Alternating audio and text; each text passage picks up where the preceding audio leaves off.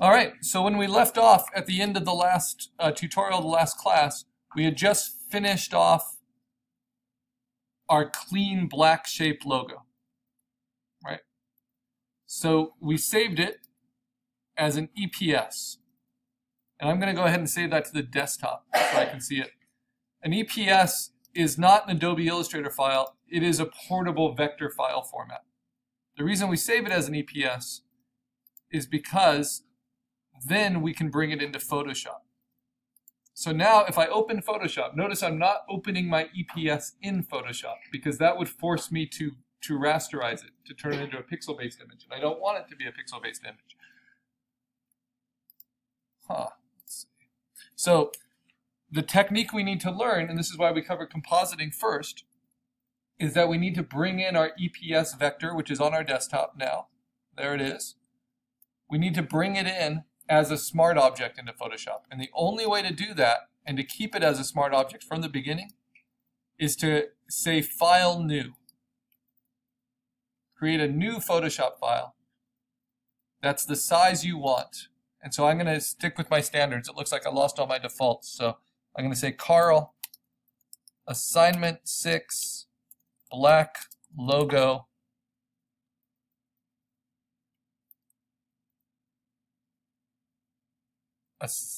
project. And then what do I want it to print? Now because it's a vector, I can make it print any size I want. So for my portfolio, I want it to be measured in inches, and I want it to be roughly 8 by 10 inches. I like to even show my more horizontal logos in a portrait format for my portfolio, so I will do that, but you can choose your own orientation. And then the resolution is going to be our standard lab resolution, which is 50 pixels per inch above professional standard, so it's 350. I want it to be RGB color. That is important because of the coloring options we'll have, and I want the background to be white. So I set up a standard letter size, and now what I do, I have the background layer as white. I'm going to drag and drop in my EPS, and it will center automatically, and it will, just like when you're compositing, if I hit return, it will place it. And now it has been rasterized really cleanly as it can be, into that 350 pixels per inch, 8 by 10 size. But the difference is it's a smart object. So if I decide to change its size, this is why vectors are so versatile, to all of a sudden being 30 inches by almost 40 inches by 350, increasing the memory more than 10 times. Because that's still a smart object, now my vector will just be even cleaner because it will re-output itself in that new native resolution. And that's why we want to keep our vector files as EPS smart objects within Photoshop. So now look, it's even cleaner. I have to zoom in a lot more to see the curve. Now that's crazy size. That's like full poster size, full sheet printing size. So I'm going to keep it at 8 by 10. And at this point, of course, I can use my move tool and I can arrange it, maybe put it a little bit higher than center. But that looks pretty good. That might be how I would print this for the midterm. You know, and the black here would be where the matte is. So that kind of says, okay, that's my logo. Now we save that. First we save it as a PSD file for us. That keeps the smart layer in there. I'm going to save it to the desktop. Then in order to be able to upload it to PhotoBucket, I'll show you how I save it. I'm going to save it not as a JPEG. I could save it as a JPEG, right? But this is like a sticker. This is a logo that should be free floating. And so I'm going to turn off the background and save it as a PNG. Now here's the problem. The first problem. This is the most basic way to do it. But if I save it as a PNG, and all it is a black logo, black shapes cut out, which is ideal, most versatile, if it shows up, let's look at that PNG. If it shows up on a black background instead of a gray background, are you going to see it at all? No. So what we can do, and that's the same, like you couldn't print this image on a black t-shirt and have it be visible. So we're going to create an offset really quickly. And we're going to do that to our smart object within Photoshop. It's incredibly easy. We've done it before. So we just double click on our EPS and we're going to add a stroke. It's just like the strokes in Illustrator, except now it's rendered in Photoshop off of our EPS. I'm going to make the color of the stroke pure white to make sure I go to only web colors and click on the white. And then I'm going to make it positioned on the outside of my image, and I'm going to push it to what I think is a reasonable size, proportionally. Now this is what I do to see it, because you can't really see it that well on the checkerboard. You can't see it at all in the white background. So just like we did with some earlier projects, I'm going to make a duplicate of the background and fill it with middle gray. Edit, fill, 50% gray. Then I'm going to make a duplicate of that, and I'm going to say edit, fill with black. Now, if your logo solution can appear and be visible on all three backgrounds, then it's truly versatile. So, if I'm saving the PNG to upload, what's the most versatile PNG? It's the one with the stroke around it, right? All right, so students ask, why is the gray of the EPS, which was black in Illustrator, why does it look gray in Photoshop? That's because the Photoshop is making colors with RGB, red, green, blue lights, whereas vector files are always default coded, and I want to keep the defaults, to express themselves as CMYK, what can be printed with cyan, magenta, black, white. This is just 100% black ink, and that's how the computer codes it, whereas this is the absence of all light. So RGB can be darker than CMYK can be. And honestly, if you were to print a t-shirt with black ink on a black t-shirt, it would look like this. It would be this faint gray, because ink is not as strong as a colored black that uses color to make the black. Okay, anyway, so I'm going to turn on that effect, that stroke. I can play with its width, but I think that's effective. And I'm going to turn off the background so it's a floating sticker now with a little white rim around it, and save that as my PNG to upload. You only need to upload one black logo. So I would recommend putting an offset. But we're going to use those effects more to do things like emboss and do drop shadows, and you'll see how versatile they really are.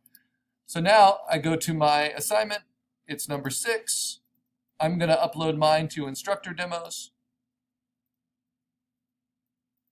And I'm going to take my PNG that I just saved, upload it.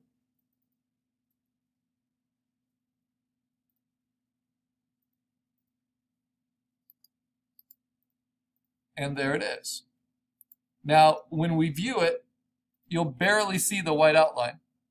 But if I view it in the slideshow, make sure it's a PNG. But when I view it in the slideshow, it will be really clear why I need it. Right? I need that white outline so it shows up.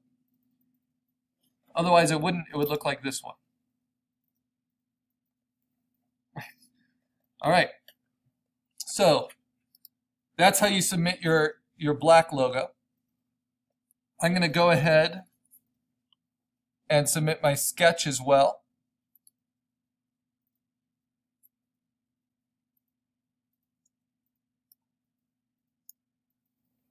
And now all that's left is to color our logo. And you'll see some different options. And we're going to play with coloring in Illustrator and coloring within Photoshop. But we might as well, we're in Photoshop already, we might as well start there. And then the way you're going to list these, title them, is you're simply going to say, I should probably edit or crop this. I'll do that in a second. SP18.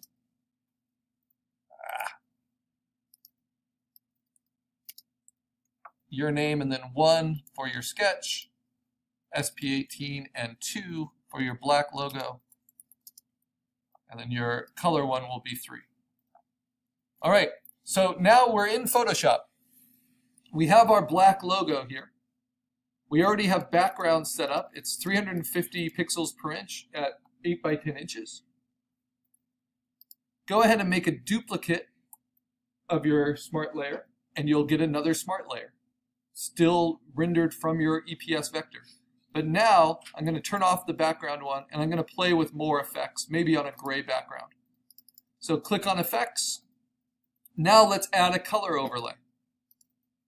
Because it's water, why don't I pick a blue color? And I kind of like doing the web-only colors just to limit it in the beginning. Let's try an opacity of 100, and let's try normal mode, right? So now it's just solid blue. That works okay. It's about water. Okay, now what if I do a gradient overlay, turn off the color just for now, because I can always turn it back on, but with the check mark. And with this gradient overlay, I want it to be normal, and I want it to be linear, and I want it to be a regular black to white transition, and I want its opacity to be 100%. Now I get to set the angle, and honestly that angle is pretty good because it's like the white water coming and crashing down on the swimmer, or it's like the eye kind of squinting towards the middle. But I can play with different angles. I can play with different scales, like how severe is it? That's a little bit nicer. Okay, now if I put the color overlay on top of it, because it's at 100% opacity at normal mode, I can't see any of the gradient. But what if I take the opacity of the color down a little bit? So this is just like playing with layers.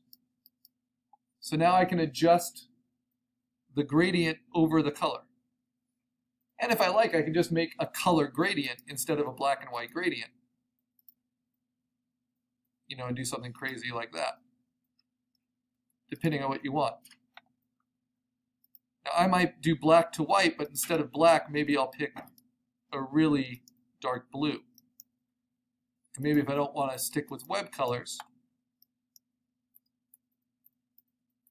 I can make it a really custom kind of midnight blue as part of the gradient. And with, instead of the white, I could choose something that's just really subtly yellow. So we get kind of those slight greens in there.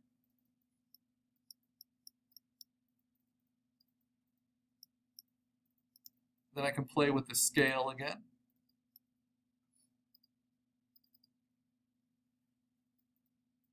Yeah, that looks pretty good. All right. And you see now the blue and the gray. That actually looks kind of cool. It's very severe with very minimal color. And I can decide how much of this color overlay I want. That's 30%. Maybe I just want about 23%. Oh, yeah, that looks good. That's my Angry Elemental Surf brand. Good to go. So what's great about doing this is it's all under effects, right on that black cutout EPS. But it will treat the whole thing the same. So the only limit to coloring within Photoshop this way, even though it keeps it to the smart object, is that you can't color individual parts of the logo with different colors without controlling the gradients in very particular ways. There are other effects we could play with as well. You can play with a drop shadow, which is very, very popular. I like multiply mode. You set the angle, you set the spread of it, just like a light source. And you set how opaque it is, how dark it is, and what angle it's set at. I'm going to match the angle of the water. Keep that momentum going, this dynamic logo. And what's great about a drop shadow, because it's multiply, it's going to work on the white background as well. And now all of a sudden, I can see the white stroke even on a white background, whereas without the drop shadow, I can't.